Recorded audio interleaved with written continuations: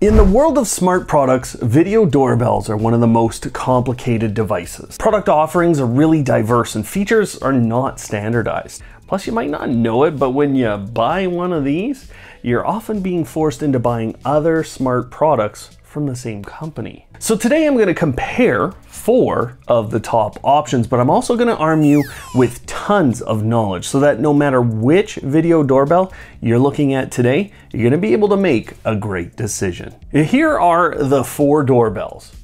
This is the Aqara G4 Video Doorbell. It's brand new and it's priced at $119 US. It features a nice big doorbell button on a fairly wide frame. The button has some ambient lighting and it comes with its own chime that doubles as local video storage. It detects motion through its onboard PIR sensor and detects faces through its camera and onboard local processing. It works with any smart speaker on the market today and is the first Apple HomeKit secure video doorbell that's also battery powered. It's highly customizable because not only is it battery powered, but it can be wired in. Plus it could record to the cloud or to the SD card on the chime. It's also able to record based on events, or if you wire it in, you can record 24/7 to the SD card. The automation options are second to none, and its setting screens make it one of the most customizable options we're going to talk about today. But this is a brand new product, and there are a few ways that a more mature option like our Nest Video Doorbell can still beat it. Here is Google's Nest Video Doorbell. Now the version I'm going to show you today is the battery version, but Google sells the new wired version too. Google's products cost $180 US. They are fairly long and fairly slender and blend in really well with most homes. When the doorbell is rung, you can answer on either a Google Nest or an Amazon Echo Show smart display, and I will show you how Apple integration is possible today. The 3:4 aspect ratio is unique and the footage looks amazing, but Google's real power comes from their detection and recording options, as they have the most sophisticated and detailed detection system available today. However, you could find yourself with a subscription and the local recording options just don't exist. This is the Blink Video Doorbell from Amazon. It was released late in 2022, and Amazon tells you you can buy this for just $60. But I won't be reviewing this without a sync module because the doorbell just doesn't do anything worth talking about without it. The sync module allows for local recordings to a flash drive and helps with battery life, plus assists with communication. The doorbell itself is the smallest in today's review, and it uses just 2 AA batteries, or it can be wired into your home. It works exclusively with Amazon's voice assistant and speakers, but features an option to use the Blink mini camera as a chime too. And finally, here is the Ring Video Doorbell 4 from Amazon. It's part of a larger series of video doorbells from Ring, and we will discuss the different options for moving through the lineup, both up to the Pro version or down to a previous generation. But this is the flagship at the moment, and changes to this whole lineup are now iterative because it's the most mature offering today. It comes in at $220 US and it features a rechargeable battery, but still can be wired into your home's existing chime.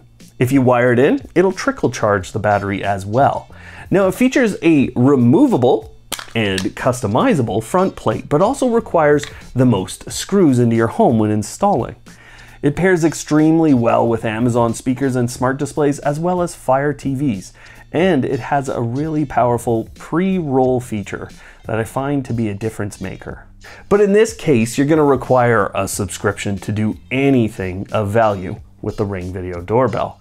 And its detection features plus its footage don't always match up with its price tag, which is what you're going to see as we continue our review of these 4 smart doorbells.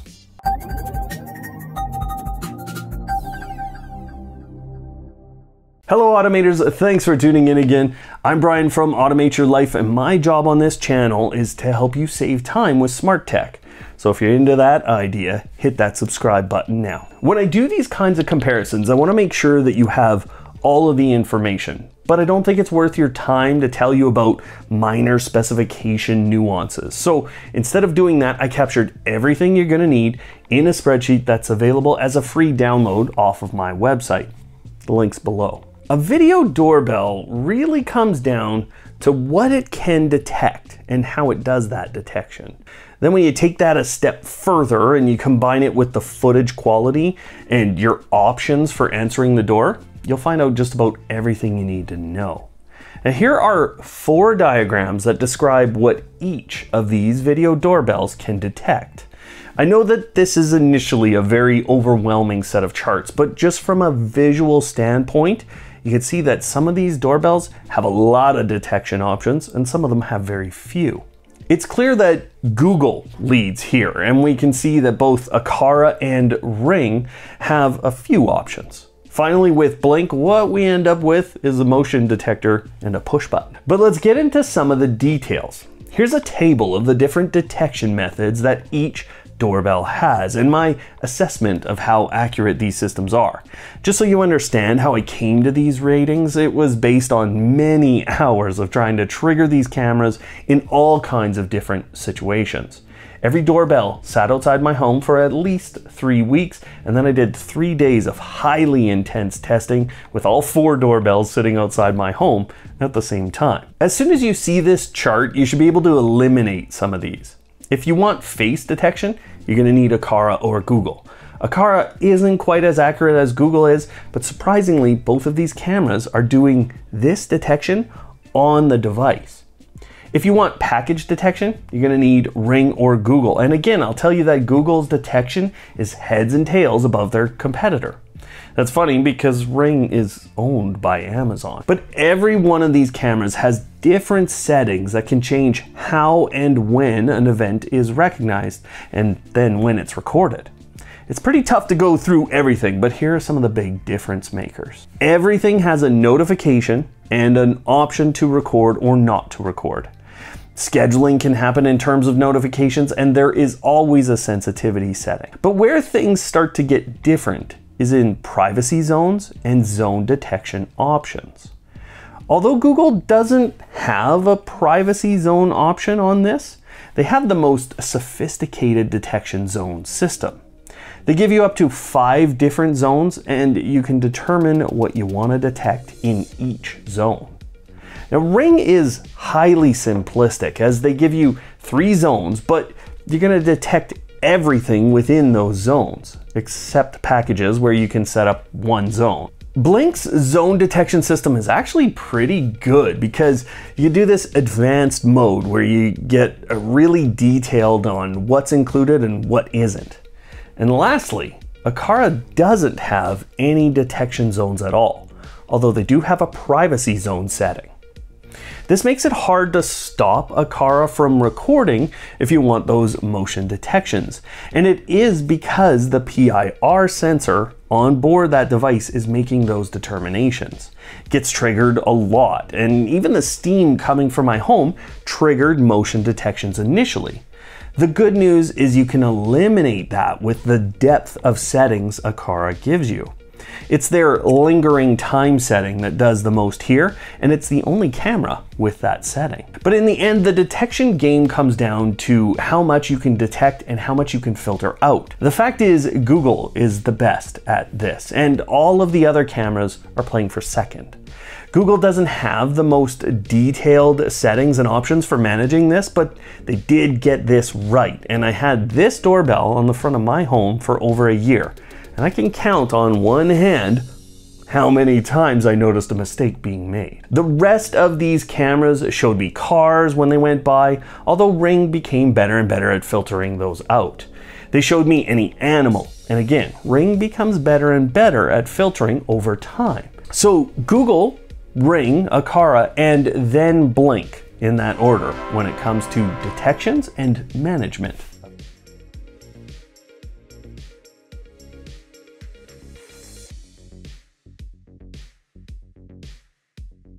I spent a lot of time analyzing the footage from these different cameras, and there are a few differences that are really important. Let's start with a demo of how all of these sound when exposed to standard outdoor ambient noise.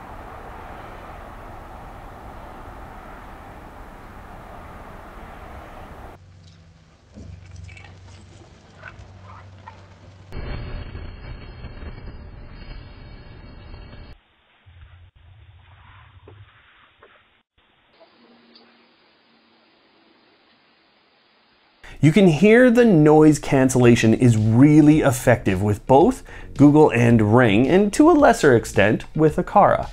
Blink is pretty much just letting everything through though. And here's how the footage looks from each of these. We'll run through each camera in just a few seconds of each situation that we put them through.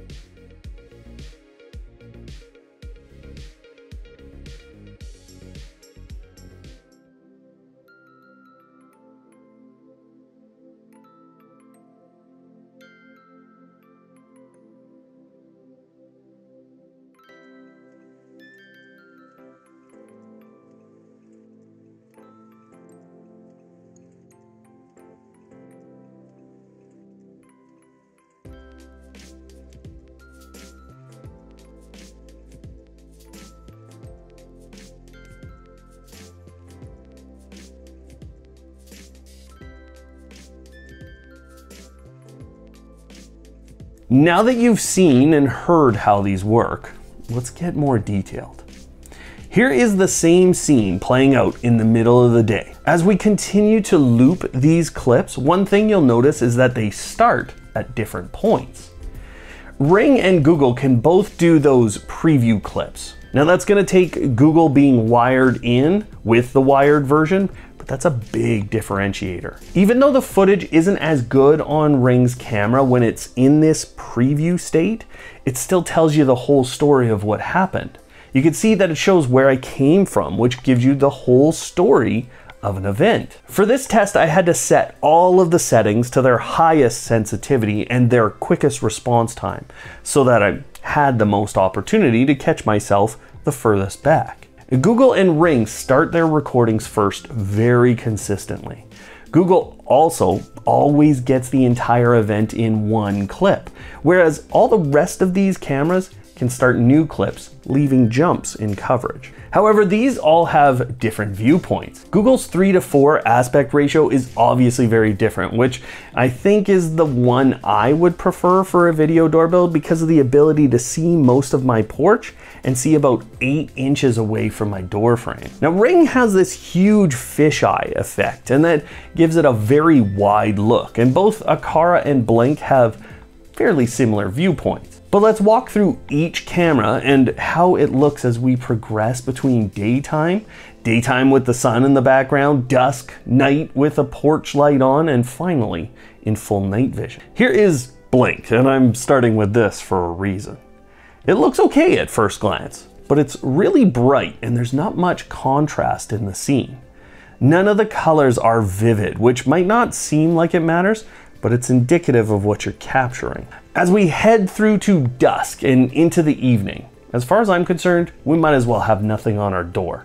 The detection was working fine, and Blink is very good that way, but what am I recording here other than a blob moving around? Moving to Ring, you're gonna notice a lot of similarities. The colors aren't really popping, and there's not a lot of contrast in the scene. It's definitely better than Blink, and the clarity is better too. However, in low light situations or almost no light situations, again, I might as well have nothing if I'm trying to identify someone. The good news is both Ring and Blink can be used with motion detection automation in Amazon's app to light up your porch, so you can still get good footage. Aqara is a very interesting case study because when you look during the day, it feels dark initially, but when someone is close to the camera, you're gonna be clearly able to tell who they are. There's a funny thing that happens in the footage though, and although I couldn't get this information out of Aqara directly, I think the encoding is causing a little blur in between frames. The funny thing is that you're still able to make out people's faces, much better than the previous two cameras. At dusk, the camera does all right, as long as there's lighting. But again, at night, there's just not much to look at here. So I would always have Aqara's camera with pretty good lighting, either above or in front of your subject, which you can do because of the automation options. Finally, we come to Google, who definitely had the best looking footage during the day. And to put it in perspective, when the sun was in the scene, somehow this camera still managed to keep the sky and the colors in check. It's easy to tell who's coming to your door, and it's easy to tell how Google does all of their recognition really well. As you get to dusk, where everything has struggled, just like Aqara, Google struggles when there's no light on the subject to actually make out who it is coming to your door. There is still pretty good detail, but you're gonna wanna have your door lit up if you can. There is an issue automating that through anything but Apple HomeKit though. However, this camera has the only usable night vision footage. And I think what you have to understand about all these cameras is that the sensor and the encoding of the video matters more than the resolution. And I think when other reviewers tell you that the better resolution is a big deal, it can be with the right combination of other hardware, but here Google proves that the sensor they've paired with this resolution provides everything you need. Now, I did promise to talk about some of the other Ring doorbells and how they are different. The Ring Pro does increase the resolution and creates a square frame so you can see more of your porch. Going back in time, I can tell you that the older versions of Ring's doorbells don't quite look as good, but the difference isn't huge. Now, I know how knowledgeable you guys are about these things, so I would love it if you would share some of your experiences with these doorbells or other ones down below. I'm sure you'll have a comment about that quality difference between versions.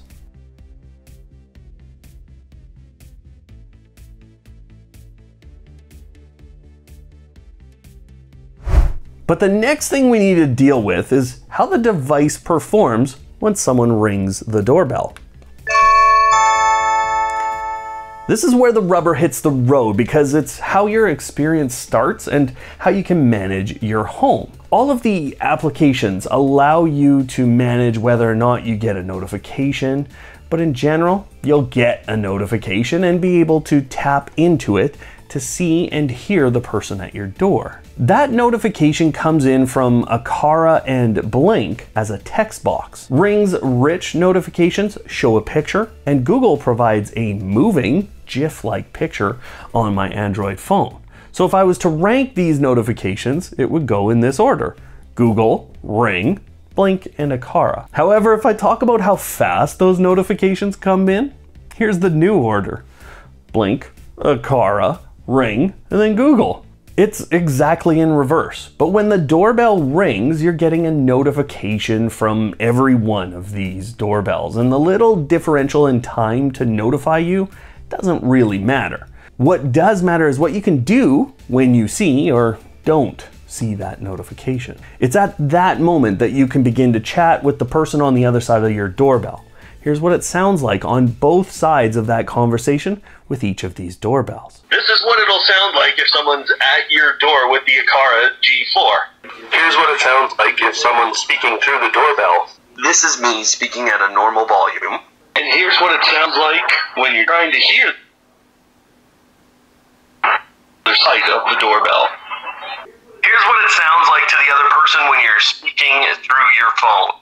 Here's what it'll sound like if you're answering the door from your phone. Here's how it's going to sound if you're speaking through your phone to the person who's rung your doorbell. Okay, so here's what it sounds like when you're outdoors and you're speaking through the camera. I think all of the doorbells sound really good on both sides of the conversation, but there's obviously a lot of noise with Blink. And if I had any complaint, it's that there were little jumps in audio with Blink and Ring, and Aqara could sound a little muffled at times. But you actually have more options when it comes to answering your doorbell. Here's a chart that shows how these doorbells perform when answering your door. Blink is really hard to use, but the best experience you'll have is through an Echo Show. Otherwise, the app has delays and you can't speak through a Fire TV. I found most people struggling to hear me when I spoke through the app, and the delays made it hard to communicate well. Google and Ring do exactly what you think they should do. They have good audio, and the response in the app to get to the feed is almost immediate. You can have good conversations with people at your door, and the noise cancellation makes all of this go fairly well. Google has a bit of a leg up on Ring at the moment because you can use the Nest smart displays as well as the Echo Shows and Fire TVs. But Ring also has this really nice automated smart reply feature. Please leave the package outside. And while you can't fully customize that, there are some great options that just automatically come out of the speaker on the doorbell and will tell the person what you'd like them to do. That means you don't actually have to pick up the notification for your doorbell ringing in order to answer your door. And the only doorbell that does better than that is Aqara. That's because the automations you could create could allow you to answer your doorbell exactly how you'd like to. If you recognize someone at your door with the facial recognition, you could play a custom ringtone that you upload. That could be you saying hello to them, and you could run all kinds of automations at that point to give access to your home, or more. Now let me be clear, that's not necessarily a good idea, but the option is there. Now here's an automation that checks that it's me and plays a custom ringtone after 10 seconds. It also turns on a smart plug and opens up the curtains to prep the lighting in my home. What's amazing is how fast this runs, and that's because all of this work is being done inside of your home's network. It's not going to a cloud service. There's just a lot you can do here, and the only drawback of Aqara in this situation is that you can't answer the door on the Nest smart displays. Although you do get a ringtone there and can run a Google routine. On that note, all of these doorbells have different integrations and different ways that they can work with other smart home systems. Here's another chart where you can see the automation options are huge with Aqara, and then relatively small with the others. If you're into Amazon and their routines, the speaker integration and the smart display integration on top of the different detection types with both Blink and Ring is really good. Google's motion detection trigger doesn't work there, so I wouldn't rely on it. If you're into Google speakers and smart displays, then both Aqara and the Nest doorbells can start a routine. But the smart display integration of the Nest doorbell is really good for answering your door. You can bring Aqara's feed up on the displays with a custom command in a routine though, so you could hear and see who is at the door, you just can't respond. If you're into Apple, the Aqara G4 works great directly, and it's the only true wire-free HomeKit secure video doorbell on the market today. However, the Google Nest with the Starling Hub is a remarkable pairing as you get access to all kinds of automation options through all the detection settings that you've put in the Google Home app. So both are great options there, although you're going to spend a lot with Google to get there. Ultimately, all of the options with Aqara's app are the only true automation features, and none of these really work with any other hubs beyond Home Assistant. The one thing I will tell you is that the Ring Video Doorbell does still have integration with Samsung SmartThings, although I wouldn't rely on that over the long term. With each of these video doorbells, the storage of your videos becomes important and is often tied to a subscription. What you're going to notice is that Amazon's offerings don't allow you to store anything on their cloud service without paying for it. You get a trial with both of these, but that's where it ends. Google gives you the last 3 hours of recordings, and they don't limit how many or how much recording you've done during those 3 hours. That's included with the price you paid when you got the doorbell. Plus with Google, you can get 24/7 video recording, but we're going to talk about those fees in a moment. It's pretty clear to me that Aqara is the leader here, and even if that free cloud storage plan changes from 7 days to 3, it's still way more than anyone else is giving you. Also, the local storage is the best as long as you wire it in, and even if you don't, you could still record to that SD card or in the future, NAS. But the long-term costs come in when we talk about those cloud storage fees. With Aqara, I see no need to buy a subscription ever, and I would say the same thing with Blink. Use their local storage options and that will keep the device price tag cheap over the next 3 years. For Google, I don't find face detection all that useful because I can see who came to the door. But for that 24/7 video history, I could see that being useful for a lot of people. You just gotta watch which other Nest devices work with that, because anything battery powered isn't gonna do 24/7 recording. For Ring, you pretty much need the $4 subscription for your doorbell, and you can go to $10 if you have a bunch of Ring cameras. And I don't think that that's unreasonable at all. You just need to budget for that 100% with this. So with each of these doorbells and my recommended tier of subscription, this is what you're gonna end up paying after 3 years.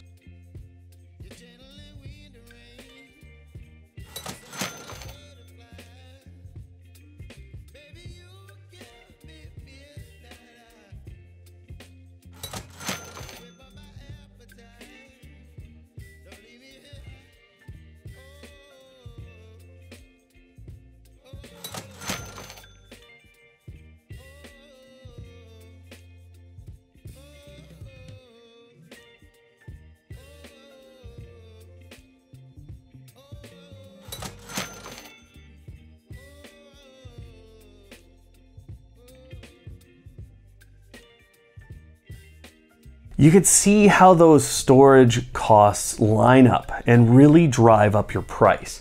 And although I think you can live without Google's Nest Aware entirely, because I have most of the time, most of you, I think, will want the 30-day storage in case you miss an event overnight. There are some accessories that you can purchase with all of these, but I have yet to find any of these to be really important.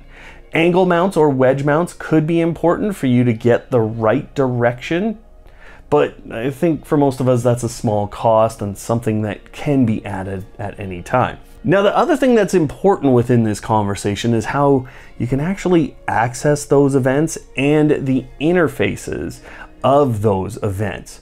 It's quite different between these 4 doorbells. Blink's interface is just a big list, and when you tap on it, it has to retrieve the footage, which takes a couple of seconds. And then you can download it, and that's about all you're gonna get. Ring, Google, and Aqara all have these sophisticated event tools, and I will tell you that Google's looks the most refined and the easiest to navigate to find specific events. You'll see this ability to scroll up through your days and you get this nice visual, which is actually harkening back all the way to the Nest application. But both Ring and Aqara have fairly easy ways to filter down to the type of event and to get to the recording you want. Then you can share and download all of these clips from these apps. If I'm sticking something on the front of my home, I want to know if it's going to last and if it's going to work every day. And there are some nuances here. Google's Video Doorbell, the battery version, turns off on me about 3 times a year because I live in Canada and it gets some kind of cold up here. The device just turns off, and anything battery powered is gonna have this opportunity because those batteries can drain down and they can actually be damaged depending on how the design was done. So Google just turns off and stops working for about 5 or 6 days a year. Aqara and Blink showed that their batteries had become really low when it got down below -20 Celsius, but they continued to work, and I would actually say that Blink just kind of kept going. Ring did not really run into a true frozen day in my home, but reports with that battery have always been that when it drains down fast, it's more about settings or connectivity, not quite being right. I'm sure that we would get to a point with this where I'd have to remove the battery and take it indoors though. Now here are the IP ratings for these devices, and you can see that the big outlier is Aqara. The good news is their rating with water means it can still rain on the device, but don't throw a bucket of water at it. In general, I think any of these could sit on the front of your home with regular weather and work 99% of the days without fail. They all have relatively good connectivity, although you will find some more connectivity options with Ring and Google for 5 GHz. The fact is, with good Wi-Fi, none of these are going to be problematic, and I've never noticed a disconnection.